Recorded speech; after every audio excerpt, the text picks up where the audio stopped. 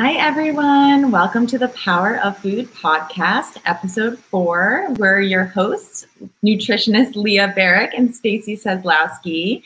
And today's podcast we are super excited about because we are talking all about healthy eating on a budget. So we are going to have tons of tips and tricks for you that are really accessible and practical tips that you can implement right away and help yourself eat healthy on a budget, because a lot of times people think eating healthy has to be super expensive and is far out of reach and all of that. So what do you think about that, Stacy?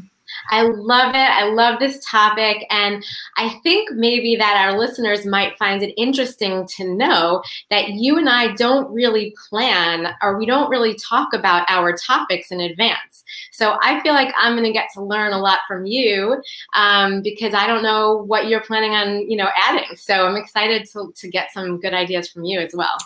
Right back at you. I always love talking to, other health professionals and nutritionists, especially because we deal with this daily and we deal with, helping people create these lifestyle changes. And our job is to break down the barriers and make it easier for people. So not only figuring out, what the best diet is and what they should be eating, but also how to do that and how to implement that. And that's a huge part of this. So I love making it easier for people. And especially now, with the current climate, people are losing jobs and all of that. It's so important to take care of your health, of course, but we also want to do it in a way that's budget friendly. So tons of tips and tricks. I'm sure we already mentioned there's going to be some overlap in kind of our list, but I'm super excited to hear what you have to say as well. But I'll go ahead and jump in with the first one that I love to tell people. So this one is pretty straightforward and might seem, pretty obvious, but cooking at home is so much less expensive than buying food prepared out. And so if you focus on spending the majority of your food budget at the grocery store rather than at the restaurant, you're going to spend so much less money. And then also, you're also going to eat so much healthier because a lot of these restaurants are adding excess sugar, unhealthy oils, processed ingredients, all of that. So you're really getting a double whammy with this one. You're going to spend less money, you're going to eat healthier, all of that. So that is, my go-to. Cook at home.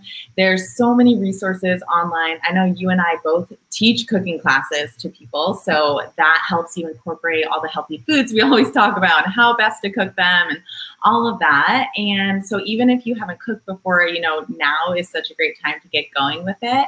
And kind of similar and related is meal prepping. So meal prepping is essentially creating large meals ahead of time and then having them ready to go for the week, or you can also throw the food, into the freezer.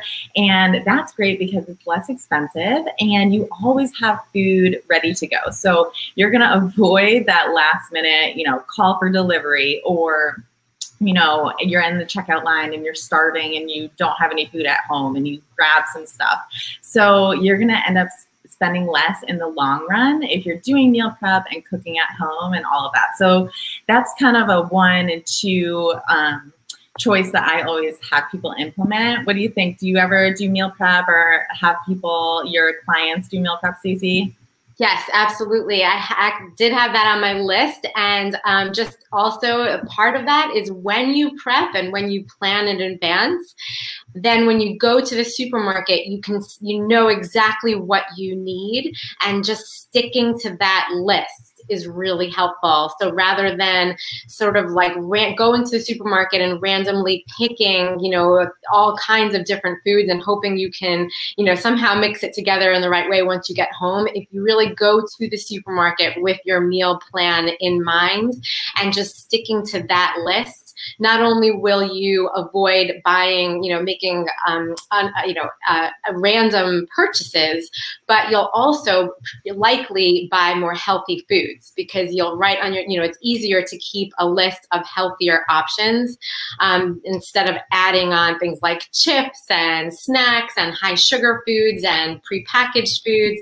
If you make a healthy list to start and you plan it out, and then when you go to the supermarket, just stick to that list, That's really helpful, as well as just not going to the supermarket with an empty stomach. So just going Totally. fed and satisfied, so you can really think clearly with your mind and not with your stomach as you're shopping.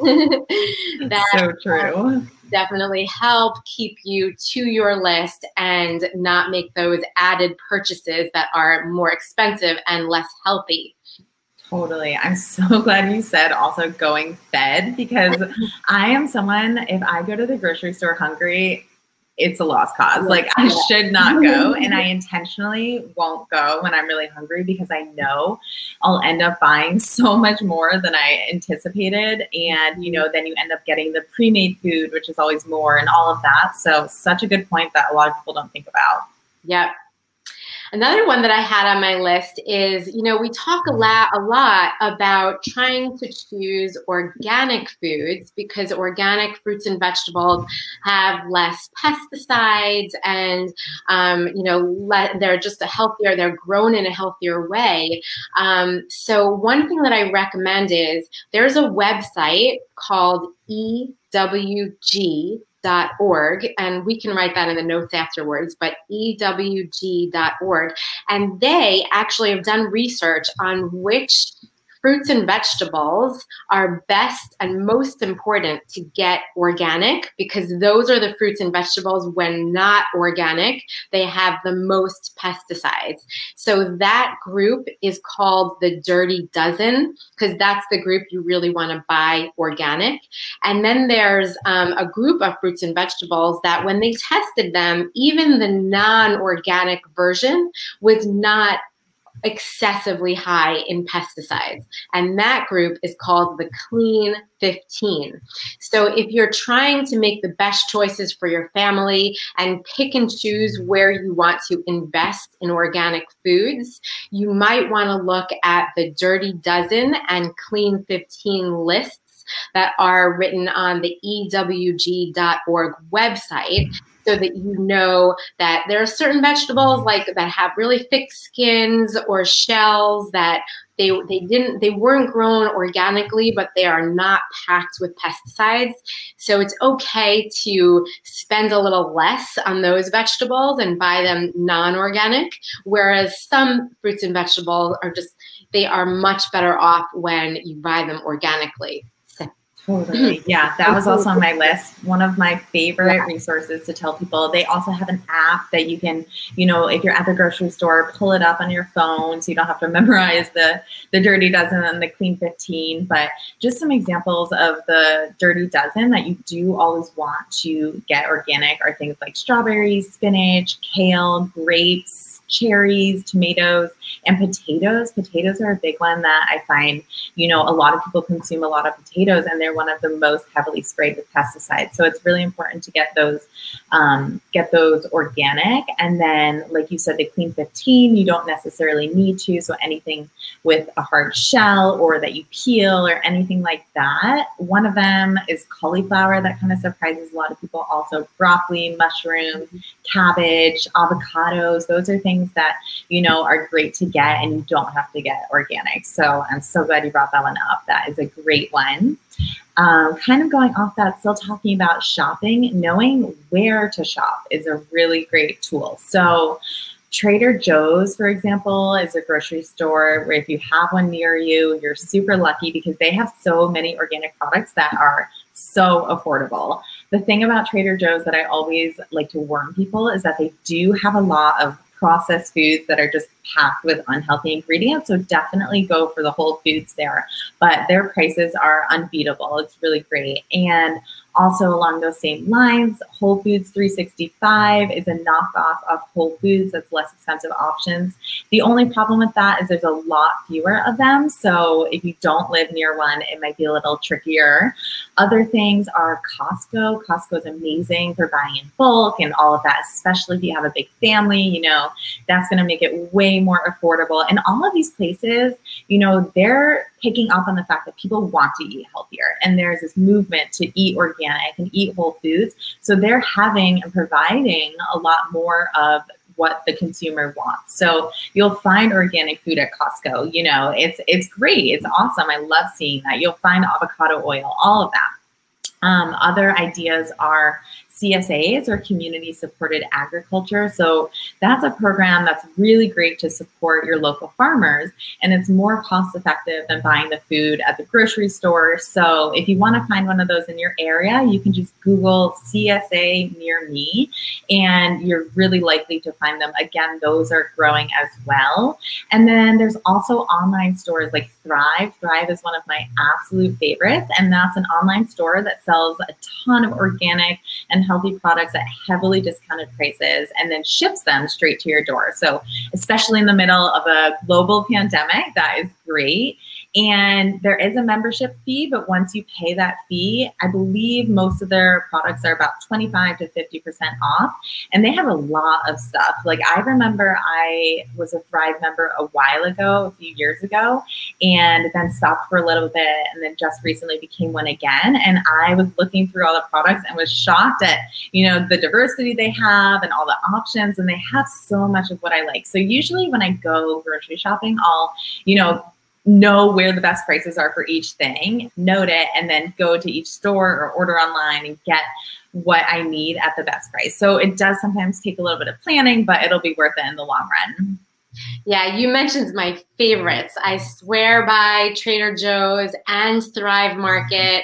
I always recommend, especially with Thrive Market, you'll notice that when you look at the ingredient lists on a lot of their foods, that their ingredients are just all whole foods. You know, there aren't a lot of preservatives and additives and the ingredients that you can't pronounce on their foods. Those are really my favorites. Another one that I really like is Misfits Market. Have you ordered from them? Is that like Imperfect Produce similar? Yeah, like, yeah. Perfect. Like they're really not that off from Perfect. And you can so Misfits Market, for those of you who don't know, it is another one where you order a box and it comes in delivered to your home. You can choose the size of the box. You can choose if you want one every single week or every other week. They're actually a lot less expensive than I would expect because they are organic.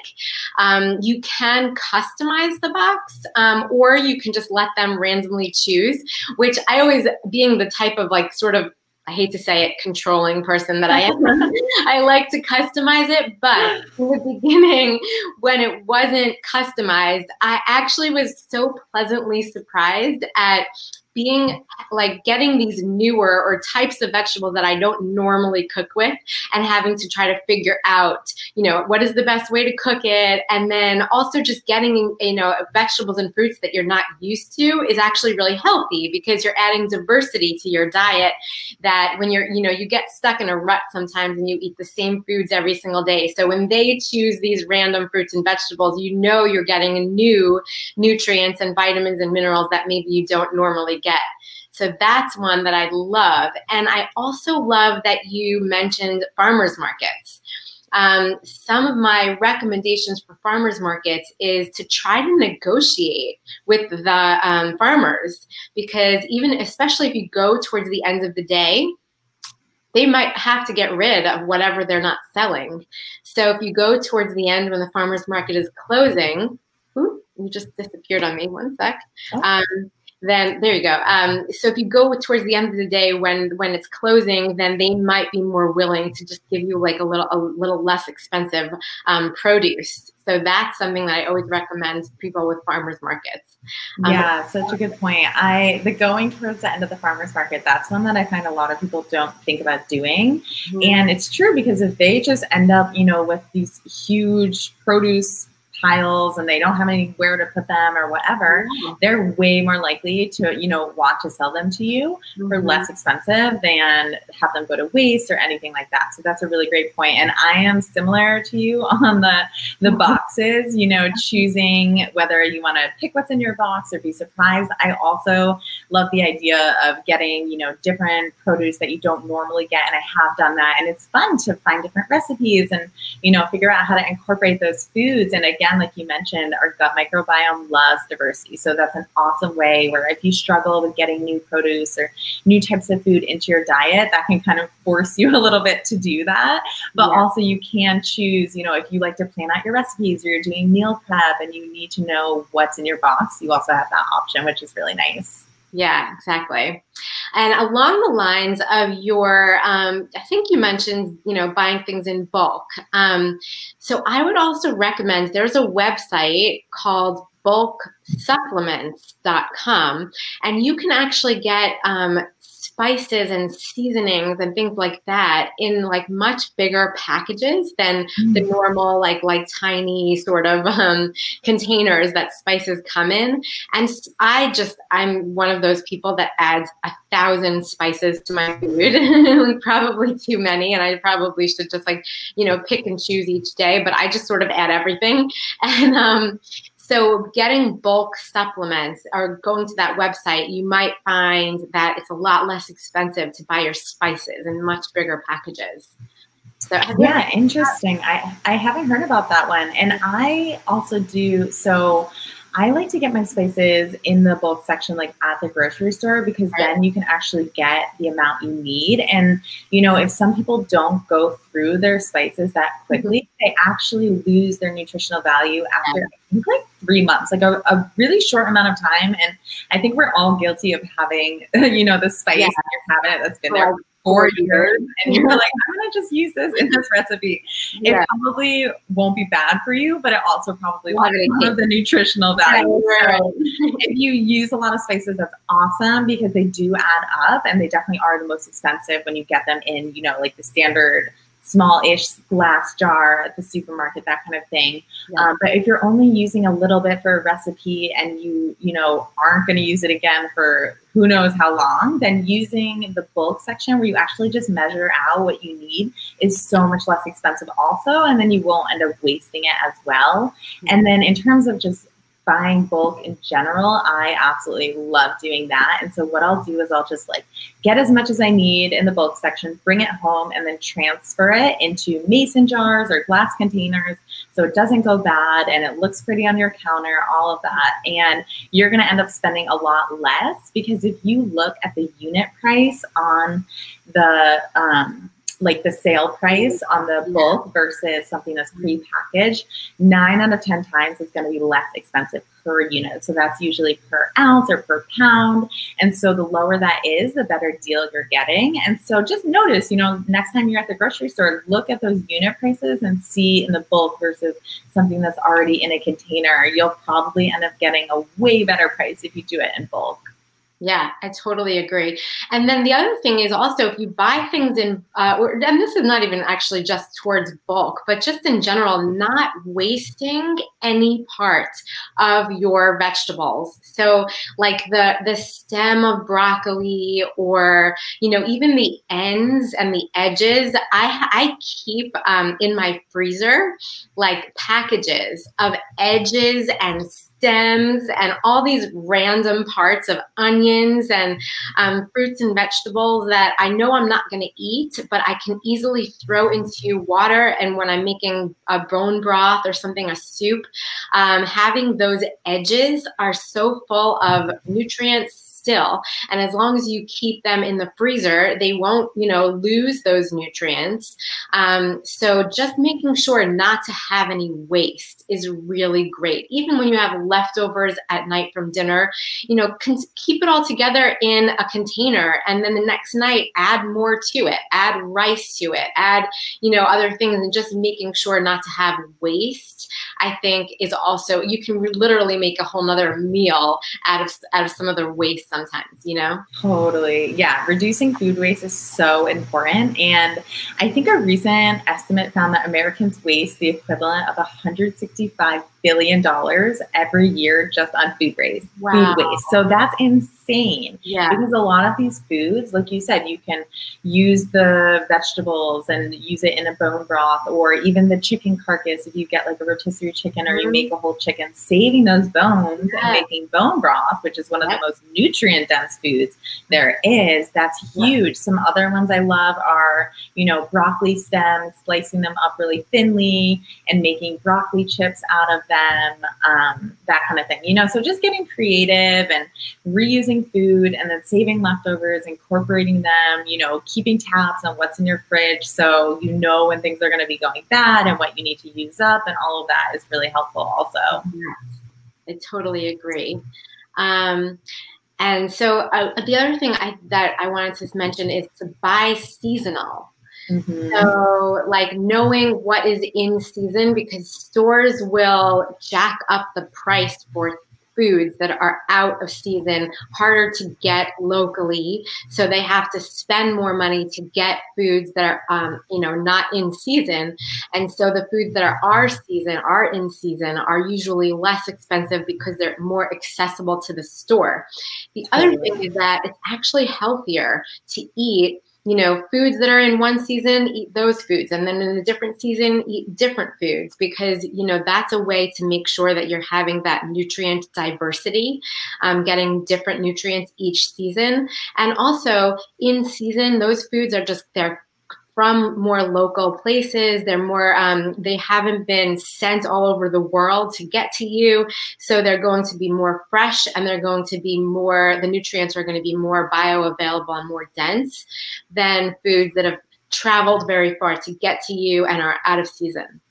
Totally. Because a lot of people don't realize this, but the second that produce is picked, it starts to lose nutritional value. So the sooner that you can eat your food after it's picked from the field or the tree or whatever it is, the more nutritious it will be, which is why, you know, going to the farmer's market and getting the food that the farmer picked that morning is so much more nutritious than buying bananas from the supermarket that were shipped from South America and all of that. So love that you said eating in season. And also, you know, something else I love to do is when something's in season, it's more likely to be on sale. So take advantage of those sales and then freeze it. So for example, I was just at the grocery store and they had an awesome sale on blueberries. So I stocked up and put half of them in my freezer for smoothies and all of that.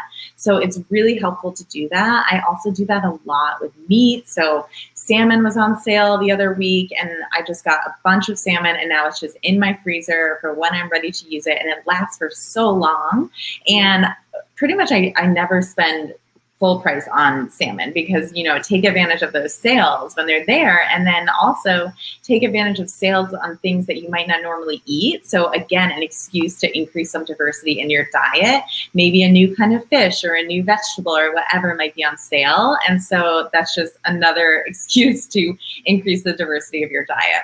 Yeah. So that's a really good point. The other thing is always focusing on, you know, buying whole foods. So if you buy packaged foods, it's actually more expensive than buying whole foods. And you also want to avoid buying like pre-cut and prepared foods because they upcharge that a lot. You're paying for the convenience of that. So if you're trying to save money, you know, buy the whole apple instead of the cut up apple. Example is like that. Do you have any other examples like that, Stacy?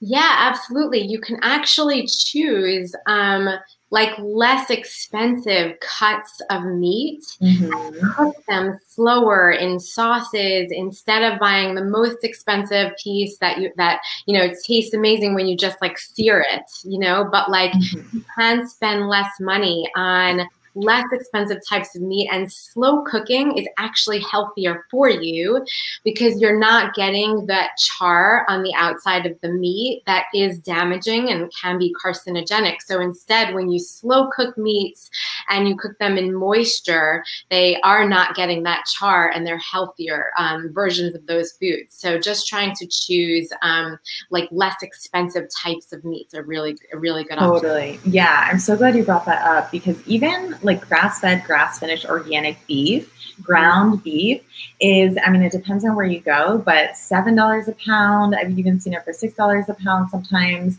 And also chicken drumsticks versus like chicken breast or chicken thigh are super affordable. And then, you know, like canned fish, canned wild salmon, for example. I know Trader Joe's has that for super affordable, best price I've seen.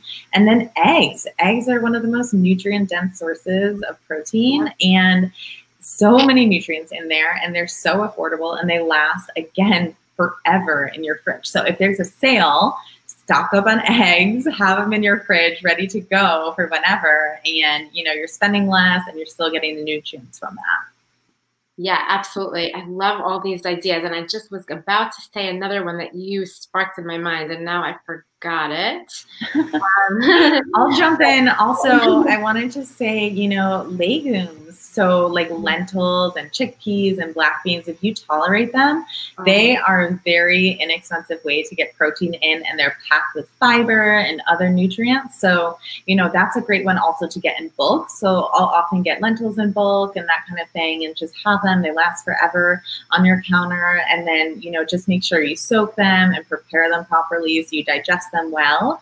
And that's another really, really affordable way to get some protein in and some healthy fiber as well. Yeah, that I also, in addition to that, another just increasing sources of resistant starch. So resistant starch is, like you said, in beans, but also in potato and rice. Those are usually less expensive types of foods, and they're a great way to extend leftovers. So if you have leftovers and you add your resistant starch like rice, potatoes, it's a great way to make sure you're not wasting food, and you're extending your meals, and you're increasing the less expensive types of foods, and those are really healthy types of fiber as well. So that's a great one. And then the one I was going to say before was stop buying the junk food. So you're going to spend a little bit more maybe on getting like whole, organic or grass-fed meats and things like that. Use that as a substitute rather than in addition to your junk food and your, unhealthy sort of like chips and high sugar foods and stuff like that. So, we're choosing one over the other rather than getting both. So that's another totally. Yeah, such a good point. I'm glad you brought that up because we kind of jumped over that, but that's like number one, what to do. Exactly. Save your money. Don't buy the processed foods. And then also, foods that you might buy that are already prepared, you can make those at home for a lot cheaper. So things like hummus and, nut milk, salad dressing, pesto, granola, all of that, you can make at home. You can control exactly what's in it. So you can make it way healthier. And then it's also so much less expensive in the long run. So that's another one I love to tell people as well. Yeah. And then also buying frozen. So frozen fruits and vegetables, It depends on the fruit and vegetable, but oftentimes it's less expensive, especially if it's not in season.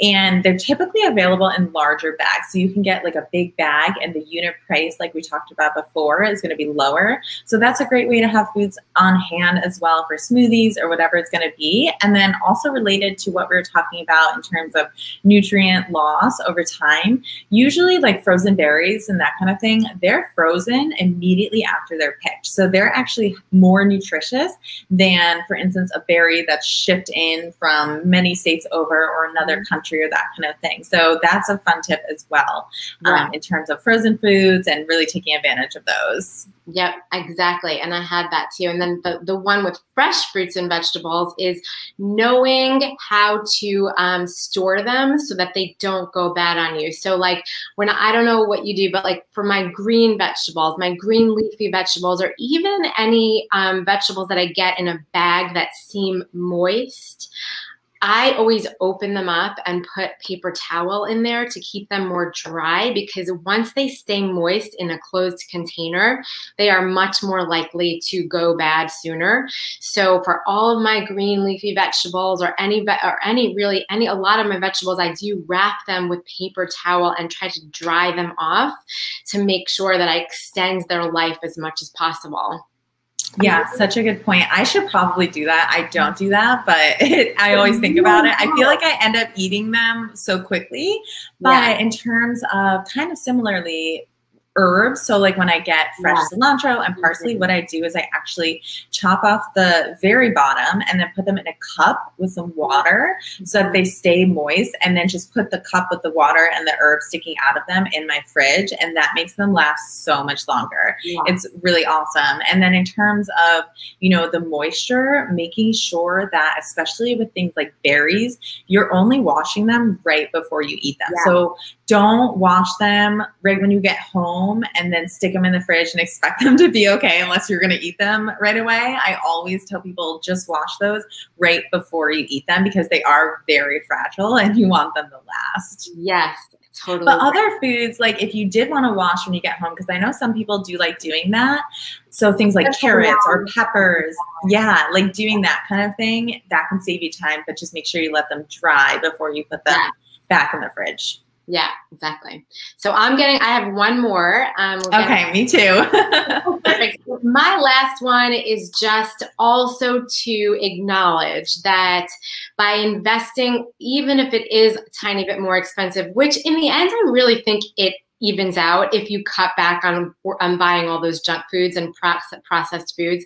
But I just want to help people acknowledge and be aware that even if it is a little bit more of an investment, you will be saving yourself so much money and just peace of mind and health and happiness later on, that it may be worth your extra investment now to really consider your health and happiness and that of your families as well. Absolutely. So important. Invest in yourself, pay for it now or pay for it later, because the hospital bills of getting sick with chronic illness and all of that are way, way, way more than you're going to spend on eating healthier in the now. And then, your quality of life is just going to be so much better as well. And then you're probably going to be more efficient at work and, not have brain fatigue and all of these other things. It's like a domino effect. So it really is so important. And so I really, really love that you just said that. And that would probably have been a good last one. But I'll just go ahead and say the last one on my list, which was checking out, well, first of all, if you can, I know not everyone can, but growing your own. So starting a little garden, growing some herbs, outside on your terrace, any of that. Like I said, I know everyone's living situation is a little bit different, but growing your own food is so affordable, of course. And then, you get your hands dirty and you're invested in the process, and it's just a really cool thing. And so also kind of going off of that, if you don't have the capacity to do that, getting involved in local farms, work share programs where you can go work for a couple hours a week, either, in the field or helping them at the farmer's market. And then usually they'll pay you with like a huge box of produce and it's all organic, and, you played a role in creating that and helping them. So that's a really great way to get some healthy local food for no money and just a little bit of time. So that's another one I like to tell people as well. Yeah. So I think this list, do it. Yeah. I think our list had a lot on there, and that was a lot of, actionable tips for people. And I hope that, this helped everyone, and there were some things on there that they hadn't heard about and all of that. I think so, for sure. And just for our listeners, if there were any websites or, ideas that we mentioned that you want to know more about, please comment and let us know. You can reach me. My email is stacy@healfromfood.com. I think I have a little banner to show you. And I am a functional nutrition dietitian. I am in Florida, but I also have a virtual online practice, so I can meet with people from anywhere. So feel free to reach out to me, and my website is right there, www.healfromfood.com. And I'm also available on social media, Heal From Food. Awesome. Thanks, Stacy. My name is Leah Barrick, and you can find me at www.gracefunctionalnutrition.com. You can also email me at gracefunctionalnutrition@gmail.com, and I'm on social media also at Grace Functional Nutrition. And I am also accepting new clients. I am 100% virtual, so online, available. And yeah, like Stacy said, we'd love for you guys to reach out and comment, let us know if any of these help you, or if you have any, that we missed. We'd love to learn from you guys also if there's any cool tips that you have. Great. Nice to see you, Leah. See you next time. You too, Stacy. Thanks. You got it. Bye-bye.